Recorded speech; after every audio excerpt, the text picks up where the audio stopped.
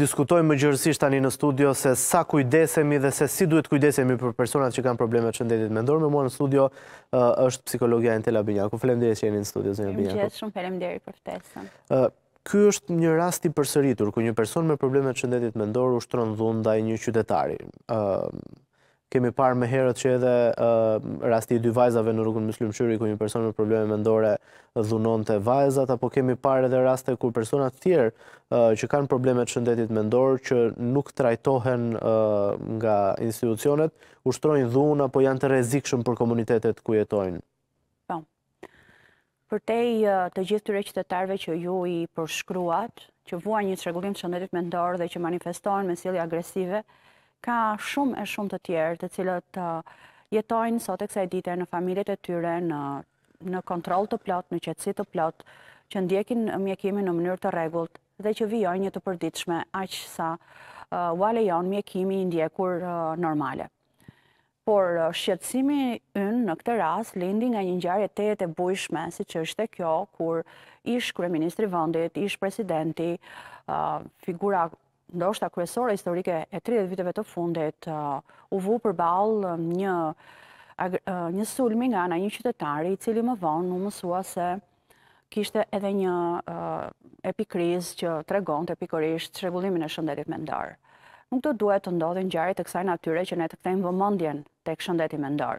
Mendoj se tema jon e çdo dite duhet të jetë çdo lloj teme që lidhet me cilësinë e jetës qytetarit shqiptar.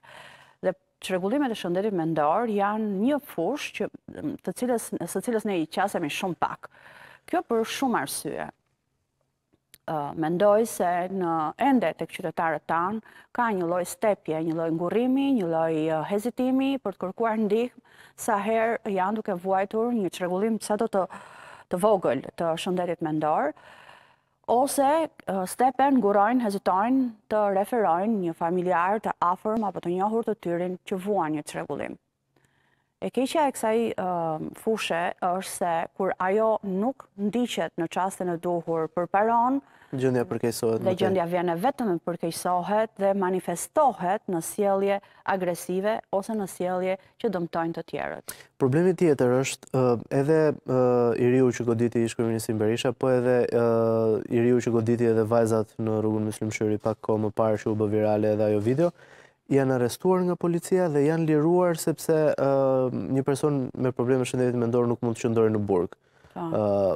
Dhe lirohen nga burgu, i kthehen sërish në shoqërinë ku kanë ushtruar dhunën. A duhet që ndaj këtyre personave të merren masa, të çohen institucionet veçanta, të vuajnë dënimin apo të rehabilitohen, të nënshtrohen mjekimit përpara se të lirohen dhe të rikthehen sërish në shoqëri? Afërmend që po. Po pse nuk ndodh një gjë e tillë? Sepse ndodh që një pjesë e tyre shndërrohen në recidivist. Dhe policia e shtetit vihet në po të njëjtat situata her pas here.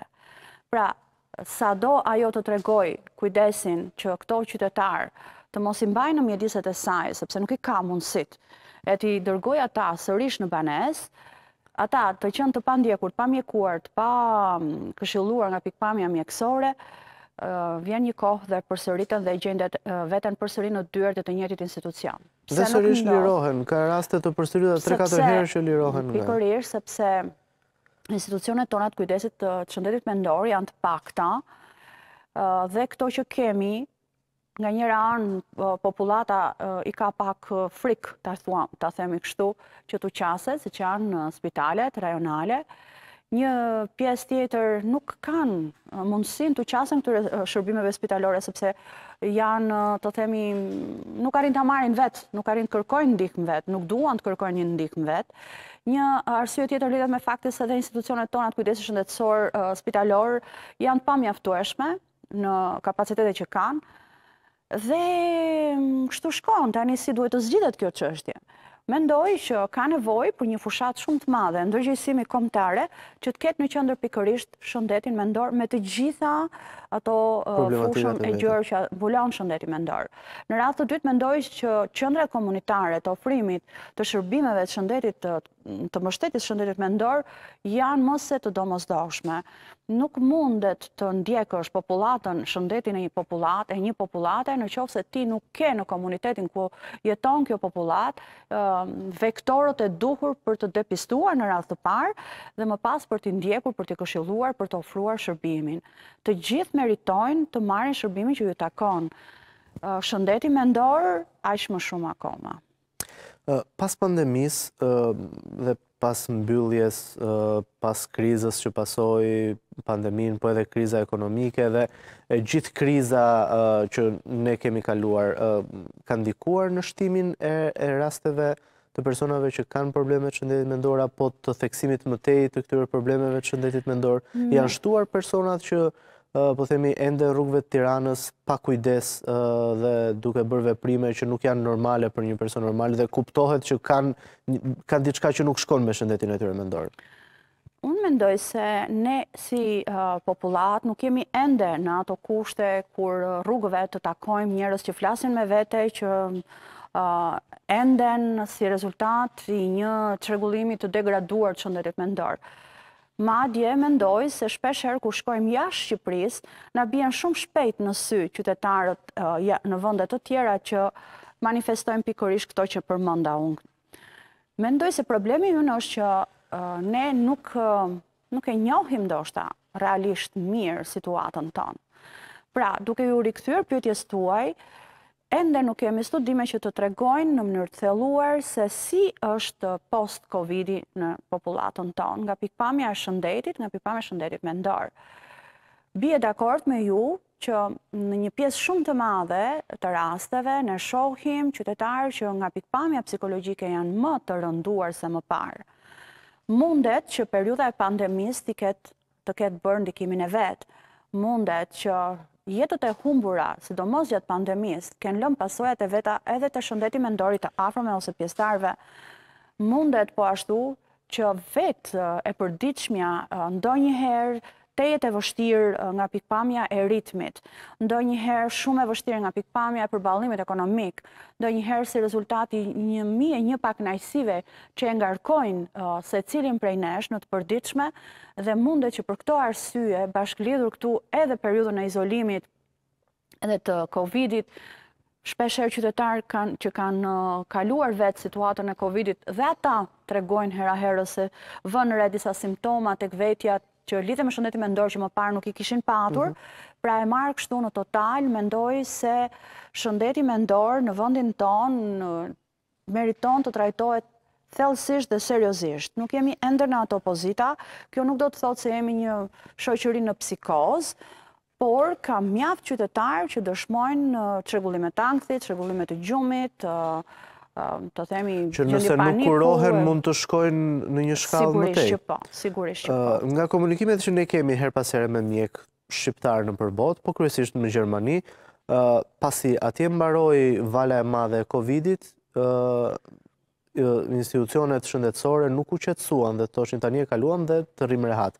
Filluan që të merreshin me atë që në Gjermani e quajtën pandemia e dytë e problemeve të shëndetit mendor, me ata që e kishin kaluar Covidin dhe me ata që kishin humbur të afërmit, që kishin humbur punën dhe vazhdoi, po themi, të trajtohej si problematik kjo çështjet e shëndetit mendor. Po në Shqipëri sa kemi bërë ne për këtë gjë? Sa kemi patur psikolog nëpër spitale, sa kemi patur psikolog nëpër shkolla, nëpër vende pune, po edhe të qytetarët që kanë patur nevojë. A e kanë gjetur dot shërbimin psikologjik? Mendoj se ju bët një krahasim me një nga vendet lider në Evropë në shumë dimensione të zhvillimit të saj dhe ne jemi tejet larg këtij krahasimi. Megjithatë, këto vende janë udhërfysi ynë, kështu që ne ashtu duhet të shohim. Tani sa i takon kujdesit që i është dhënë qytetarëve tanë, veçanërisht pas kalimit të valës madhe të pandemisë. Mendoj se barën më të madhe kanë mbajtur mjekët e familjes. Çdo qytetar që është përballur me një situatë Covid ose post-Covidi, të parin që kërkon është mjeku i familjes. Dhe unë mendoj se edhe vetë mjekët e familjes në vendin tonë ka nevojë tani më për shërbimin psikologjik, që do duhet ta kishin marrë dhe ta marrin. për shkak të flukset dhe të presionit të madh që kanë patur gjatë asaj periudhe. Sa i takon pranisë së shërbimit psikologjik, ai është ende, të themi, anemik në konceptin tim. Edhe ato institucione të cilat e kanë në organikën e tyre shërbimin psikologjik, as ato nuk e marrin. Konkretisht ne takojmë çdo ditë të rinj të reja, të cilët vinë nga institucionet e parashkollorit, para universitarit, më falni, dhe e pohojnë se kanë qenë në dieni të shërbimit psikologjik në shkollat e tyre, fjala vjen, po kur nuk e kanë parë. Nuk kanë shkuar te psikologu i shkollës. Ashtu. Dhe përsa i takon psikologëve në organizatat, për shembull, ky është ende një koncept të risi në vendin tonë, fare pak korporata ose organizata e kanë në organikën e tyre shërbimin psikologjik. Disa hapa përpara i kemi bërë, nuk është se jemi si kemi qenë 5 vjet, 10 vjet përpara kur na vinte turp të kërkonim, ta pohonim me zë të lartë se lindi nevoja dhe për mua për një psikolog. Tani më e kemi kapërcyer këtë lloj hezitimi, kemi dalë pak nga ky kompleks, por tani jemi në fazën që kërkojmë ndihmë dhe nuk po gjejmë se ku ta marrim atë ndihmë. Ose mund të ndodhë për shkak se një pjesë e njerëzve nuk kanë besim tek figurat që i paraqiten. Një pjesë e njerëzve kanë marrë në një shërbim psikologjik i cili nuk i është përgjigjur pritmënive të tyre dhe nuk e rekomandojnë, nuk e kërkojnë më. Ka një kategori tjetër që edhe kur kërkojnë nuk u përgjigjen.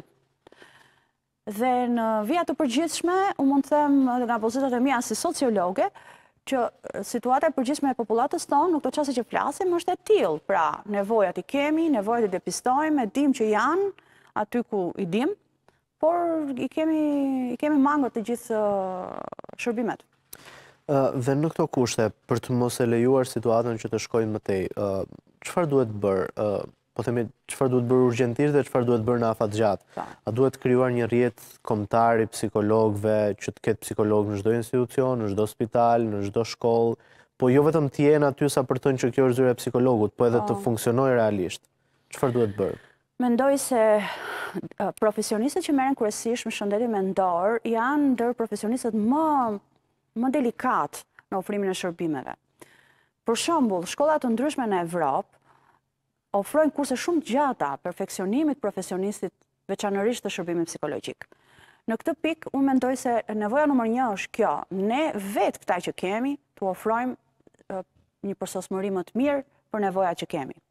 Së dyti, edhe nëse institucioni i urdhrit, fjala vjen, të psikologut ekziston dhe ai e ka një databazë, pra është një mënyrë ku mund ta gjesh një shërbim psikologjik, sërish mendoj që ka nevojë që popullata të njihet më shumë me këtë institucion.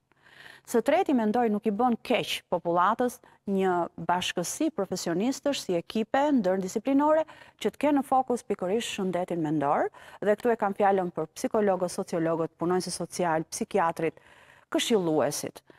Dhe së katërti mendoj që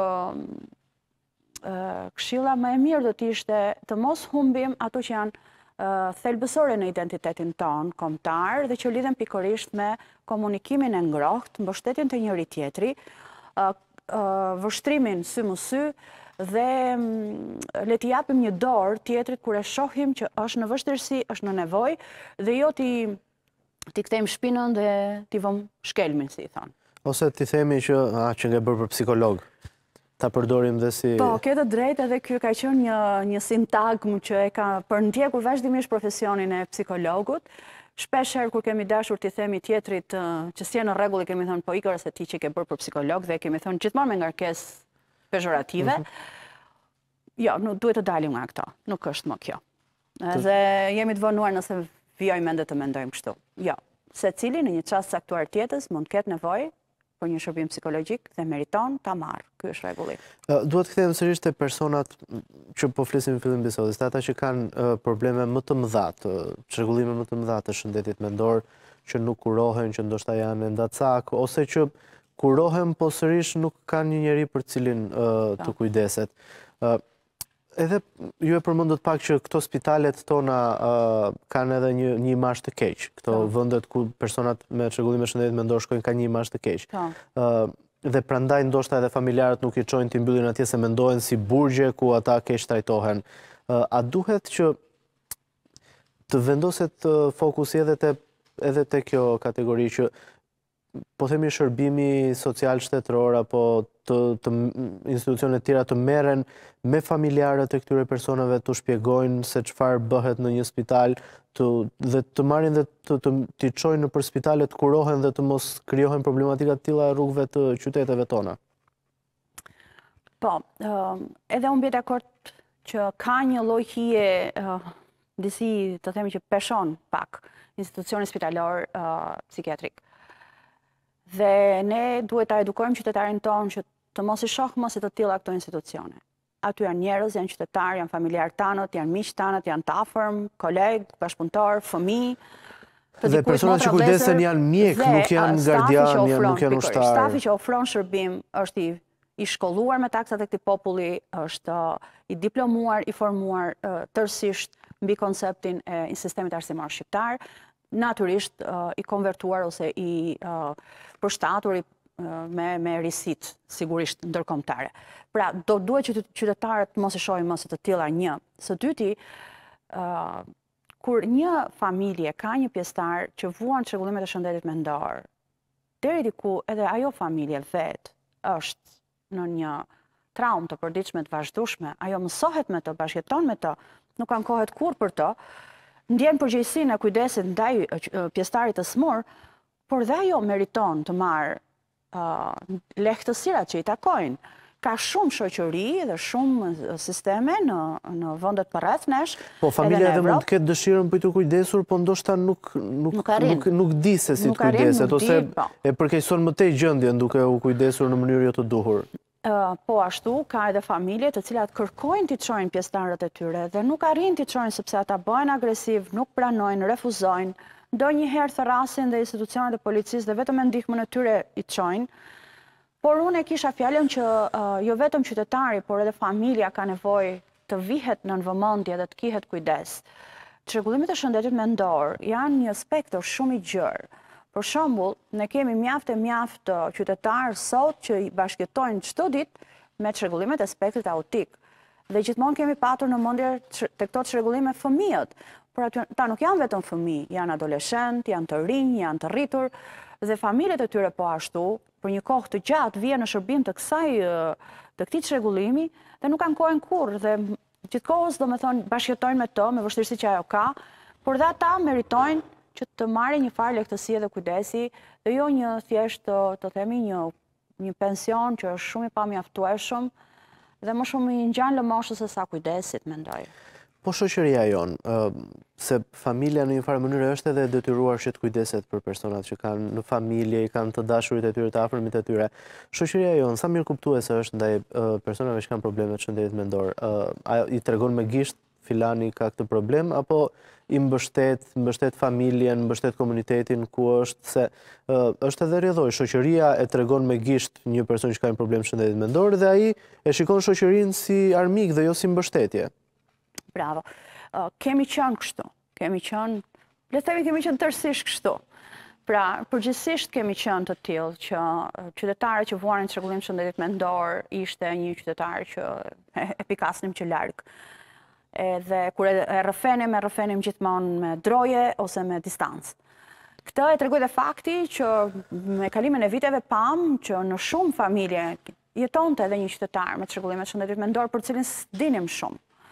Por vitet kanë bërë të vetën, rastet kanë bërë të vetën, numri i shtuar i rasteve ka treguar se ky është një çrregullim goxha i pranishëm tek ne. Media ka bërë mjaft në këtë drejtim, i ka paraqitur qytetarit një normalitet, sepse qytetar që bashkëtojnë me çrregullimin e shëndetit mendor është një normalitet për disa. Është një problem shëndetësor, nuk është një... Pra ata jetojnë me të, domethënë si individi edhe familja dhe rrethi. Dhe media duke e paraqitur shumë shpesh këtë problematikë ose këtë fushë, e ka mësuar, e ka edukuar deri diku qytetarin tonë që të mos i stepet, mos ta shohë me stigmë dhe ta tregoj me gisht si kundër ju e thatë. Shkolla ka bërë mjaft, sidomos në vitet e fundit, nuk ka klasë të Republikës së Shqipërisë që çelet me 6 vjeçar, ku nuk ka të paktën, siç ligji e kërkon dhe e lejon, një fëmijë që vuan çrregullimet e shëndetit mendor, që mund të jetë i natyrës së autizmit e tjerë me radhë. Edhe vetë shkollat, domethënë, e kanë kaq të pranishëm këtë çrregullim sa i edukojnë fëmijët ose të rinjt tanë me praninë e tyre, pra me faktin që ato janë një ndër ta. Dhe kjo ka bërë deri diku që të mos i qasemi si që jemi qasur dikur. Por megjithatë, situata nuk është tërësisht kaq e thjeshtë. Unë mendoj që tani jemi në fazën që edhe po e gjetëm problemin, dhe po e pranuam atë, dhe po nuk patëm kur farë droje ta themi që kemi një problem që lidhet me shëndetin mendor. Tani jemi në fazën që kemi nevojë për ndihmë dhe ndihmën nuk po e gjejmë, ose ndihma është e pamjaftueshme, shërbimet psikologjike janë të shtrenjta, njerëzit nuk i afrohen se mendojnë që s'kan para ti ndjekin, ose mund të bëjnë marrin një apo dy seanca shërbime dhe më tej nuk ndjekin deri në fund. Ashtu siç kemi këtë që ju thoni, kemi parë raste në media vitet e fundit ku në zona të thella, në zona rurale, por edhe në lagje periferike të qyteteve të mëdha, ka patur raste ku personat të tillë mbahen të lidhur, mbahen të mbyllur, mbahen të dhunuar nga familjarët e tyre sepse ata janë të dhunshëm. Pa kohë më parë ishte rasti një vajze që kishte probleme të shëndetit mendor, që familja e vet nuk kishte mundësi ta kuronte dhe e mbanin të lidhur. Po si ky rast kemi parë edhe shumë të tjerë. A është fokusuar, a janë fokusuar, po themi, shërbimet sociale vetëm në qendrat e qyteteve, vetëm atje ku njerëzit i kërkojnë, sepse problemet e shëndetit mendor nuk ka vetëm në qytetet të mëdha, jo vetëm në qendrat e qyteteve, ka edhe në zona periferike, dhe duket se atje nuk e njohin konceptin e psikologut, apo nuk është se ka shkuar ndonjëherë psikologu në fshat. Ashtu është.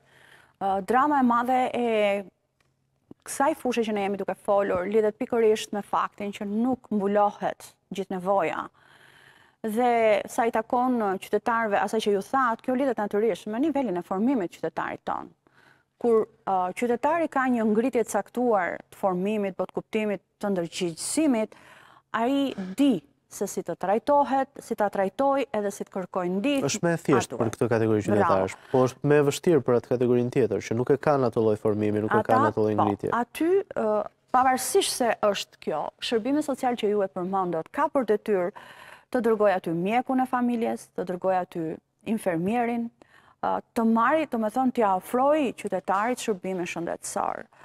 E vërteta është që në shumë raste, si për shembull të sëmurët paraplegjik, tetraplegjik, në shumë raste ata e kanë vështirë vetë, natyrisht. Familjarët e tyre po ashtu, sepse vitet bëjnë të vetën, shpeshherë situata është aq e vështirë sa nuk arrin dot të orientohen e të kërkojnë ndihmë, dhe është detyrimi i shtetit që të shkojë aty tek ata. Mendoj se një ndër problemet e mëdha që ne kemi aktualisht dhe që lidhet me shëndetin mendor është që ne ja besojmë ekskluzivisht familjes. Po familja nuk ka pse të jetë kaq e vetmuar në këtë betejë, sepse kjo është një betejë për ta.